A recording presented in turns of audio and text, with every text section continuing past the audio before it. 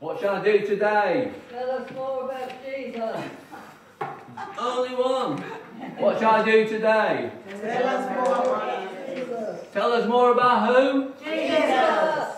One time. This is the most powerful, the most beautiful name above all other names. So let's have it 3 times. Whom? Jesus. Jesus. Oh, Jesus. Anyway, next time I'll test you. So today we see Jesus healing people, and above all, we'll be moved by his deep compassion, seen in the powerful healing of a leper in the terrible, hopeless situation that he was in. But we'll begin somewhere else. So Michael, could you read number 1 for me? As soon as they left the synagogue, they entered the house of Simon and Andrew, with James and John. Now Simon's mother-in-law was in bed with a fever, and they told him about her at once. He came and took her by the hand and lifted her up. Then the fever left her, and she began to serve them. So a lot of marks have these words like immediately, as soon as, or just then, and so on. So it's all about decisive action from Jesus as he moves around the land. The Sabbath is just about to end, not yet, quite yet. And Jesus is here in full solidarity and engagement with common people and their common needs. Fast pace, which is compressed time, and we see authority of Jesus here. And we see his very decisive actions. Jesus is all sufficient as a healer. He doesn't need spells or incantations or anything about that. Just the touch, the compassion, which we'll see very strongly later on. Oh, it's going to have to whisper now. The absolute simplicity of his actions as he reached out, touched, and expresses that deep compassion. So, first of all, Peter's mother-in-law is healed. It says, in order to serve. So the way of Jesus, he heals us and gets us ready for the way of serving. That's an essential kingdom characteristic. He later on says, even I, the Son of Man, came not to be served, but to serve. So Jesus brings and exemplifies this. Have we been touched by Jesus like Simon's mother-in-law? Or are we serving Jesus and others as well? Make sure you are. Second story, Lindsay won't get away with doing anything today.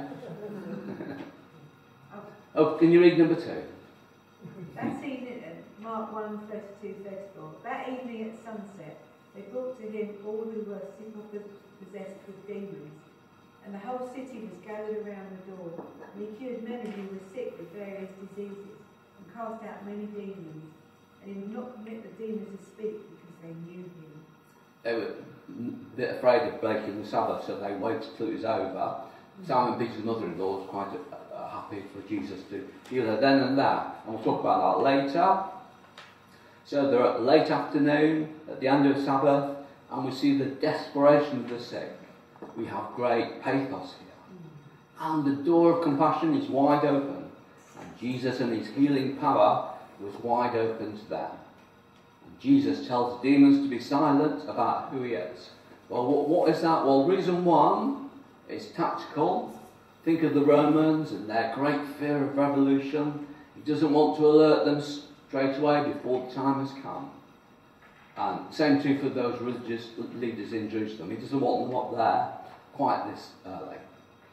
The second reason is, as we've seen before, Jesus is anointed to be both the Son of God and the suffering servant of the Lord. And his job is to change and transform hearts, and that's not done by forcing people, but by doing it in a gentle manner.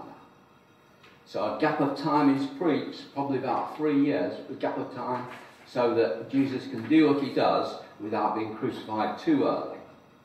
That's the point of crucifixion, but no value unless you knew why it was to be done. So, Sonia, could you read them 3 for me? In the morning, while it was still very dark, he got up and went out to a deserted place, and there he prayed. And Simon and his companions hunted for him. When they found him, they said to him, "Everyone is searching for you." He answered, "Let us go to the neighboring towns, so that I may proclaim the message there also. For that is what I came out to do." And he went throughout Galilee, proclaiming the message in their synagogues and casting out demons. So Jesus seeks prayer to determine God's direction for his ministry. There's been a whirlwind of activity, and then Jesus sees a point of stillness, a place of prayer to be with his Father. There's no mission for Jesus without him going back to his very source, the Father. Even for Jesus, the Son of God. So how much more for us do we need to seek this place of silence and ask God for his will for us each day? Jesus is above all the Son and the servant, as we saw at the baptism. The Son wanting being with the Father, and the servant one whose purpose is to do the Father's will, and doing that will with him by serving him and serving others. So Peter and the others pursued him, or better still, hunted down Jesus. The intruder Peter here is opposing Jesus. Later on at Caesarea Philippi, he will say something good about Jesus. But Peter is not to control the work of God, but to follow the Son of God. Not to tell Jesus what to do. So here he seeks to do something which is a negative act. To seek to control Jesus and his agenda. And thus not to submit to Jesus. This is just mere enthusiasm, not faith. Indeed, it opposes true faith. And throughout the Gospel we have this enthusiasm over here and faith over there, and they're not the same thing. It's easy to confuse them. Peter is saying, "Hey Jesus, capitalise on your notoriety in wonder working." Well, perhaps something like that. Peter decided that this was to be the mark of Jesus' mission. So Jesus is endangered by those close to him. Yet, Jesus is not deflected from one thing, God and his purposes. Simple, decisive response. Jesus has a clear purpose in God. Next we'll go to the important passage, the big climax of everything. So I can ask David to read number 4 for me. The leper came to him, begging him, and kneeling, he said to him, "If you choose, you can make me clean." Moved with pity, Jesus stretched out his hand and touched him, and said to him, "I do choose. Be made clean." Immediately the leprosy left him, and he was made clean. After sternly warning him, he sent him away at once, saying to him, "See that you say nothing to anyone, but go, show yourself to the priest, and offer for your cleansing what Moses commanded, as a testimony to them." But he went out and began to proclaim it freely, and to spread the word, so that Jesus could no longer go into a town openly, but stayed out in the country, and people came to him from every quarter. A leper goes to the priest not for a cure, only God can cure leprosy, but to be tested for being cured, as it is commanded in the book of Leviticus. And when a leper thinks he's cured, he goes to the priest, who'll examine him, and then give him a certificate to say he's being cleansed. Maybe Jesus is at this moment on a missionary outreach to a nearby village when he comes across this leper. Now, leprosy is described in Leviticus 13 and 14, and there's a lot of superstition and fear around it. It's not really about curing leprosy as regulating it in the face of this terrible disease, which is so contagious and contaminous. Lepers' lives are lived alone outside the camp. It's sentenced to a form of living death, said to be no way different from a corpse. Josephus, the living death. And the rabbis, no way different from a corpse. It robbed the person of his health, yeah, but much more. Their name, the occupation, the habits, their family, their fellowship, and especially they can't be in the worshipping community, worshipping God. So it's got both a medical and a social dimension. And your appearance becomes very ugly as well. It's not a nice thing to have. You weren't cleansed of leprosy, you were clean of it. It's deeply feared, very infectious. They were to live outside the town, mainly alone, but there was separate special colonies in some areas. And all have got to stand at least 50 paces from them. Anyone who's been in the house with him is polluted and contaminated and compromised. So, bearing all that in mind, Jesus, very unexpectedly, Jesus touched him. Immediate social contact, just as we will have with the tax collectors and sinners later on. Jesus turns to him, and then we see the outstretched arm of Jesus. Think about these people who are doing Exodus at the moment. Such an action speaks far louder than words, isn't it? The leper begs Jesus on his knees. See the humiliation that long-suffering disease brings. He is uncertain. Jesus gives him a firm reply. It reveals the very heart of Jesus. He's not questioning whether Jesus has the ability to heal, just whether he is willing to heal. Jesus, you can heal me. I have no doubt about that. But do you want to? That's my paraphrase. He actually says, if you choose, you can make me clean.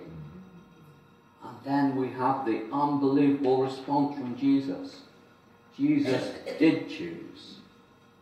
And his response is just as scandalous as the leper's daring audacity and boldness in approaching Jesus, which he shouldn't have done under normal circumstances.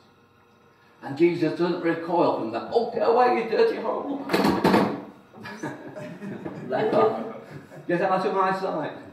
Does he do that? No, he moves towards the leper. I wonder how much I've got to pay for a new one. Jesus is moved with pity, full of compassion.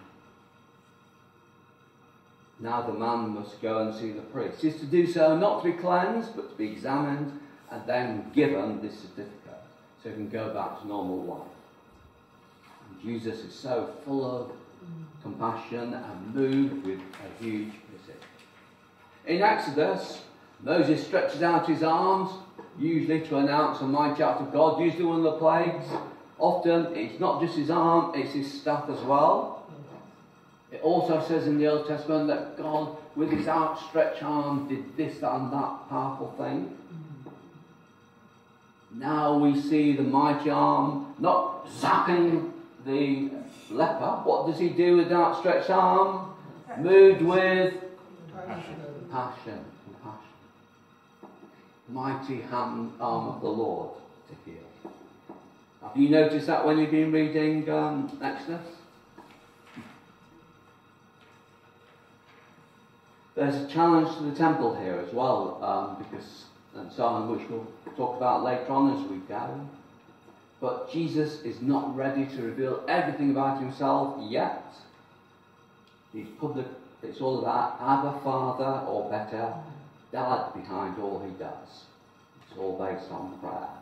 He needs to know when to speak, when to be silent, and to discern wisdom and have confidence, so he's so often in prayer.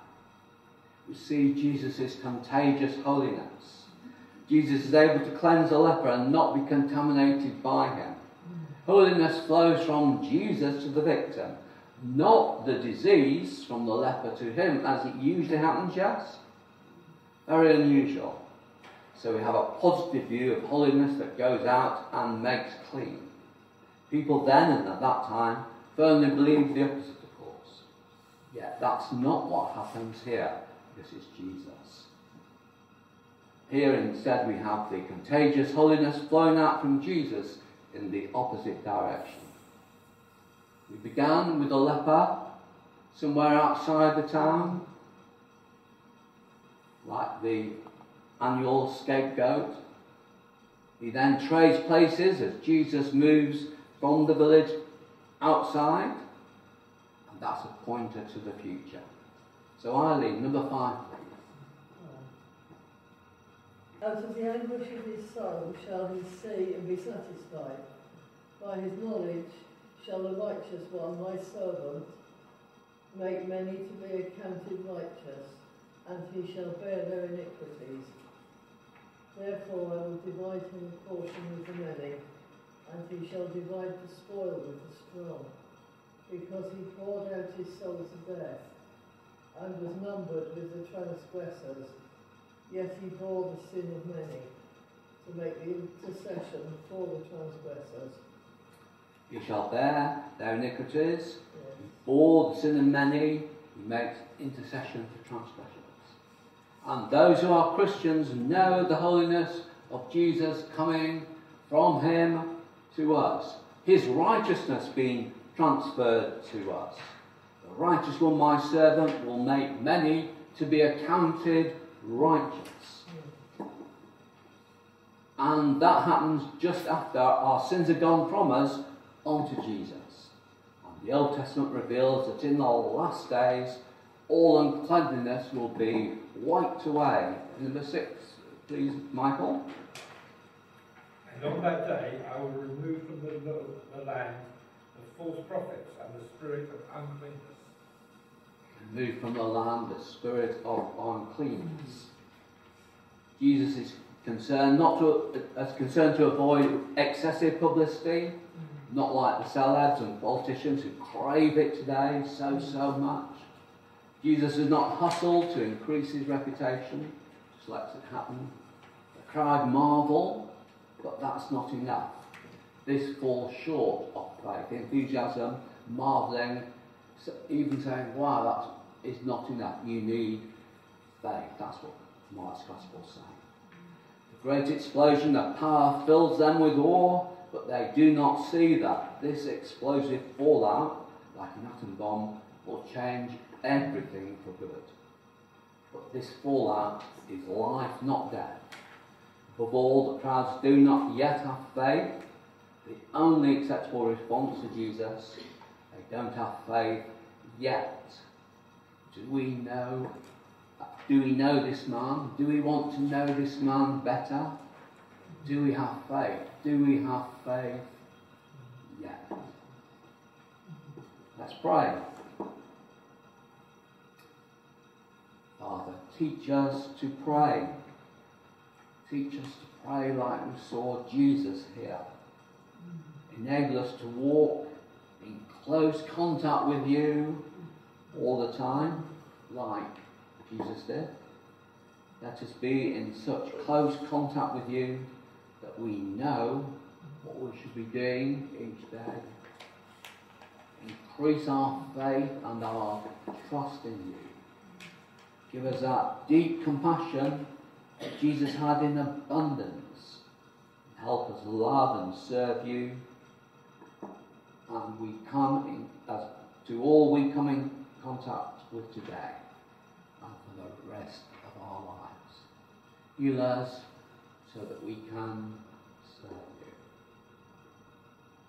Amen.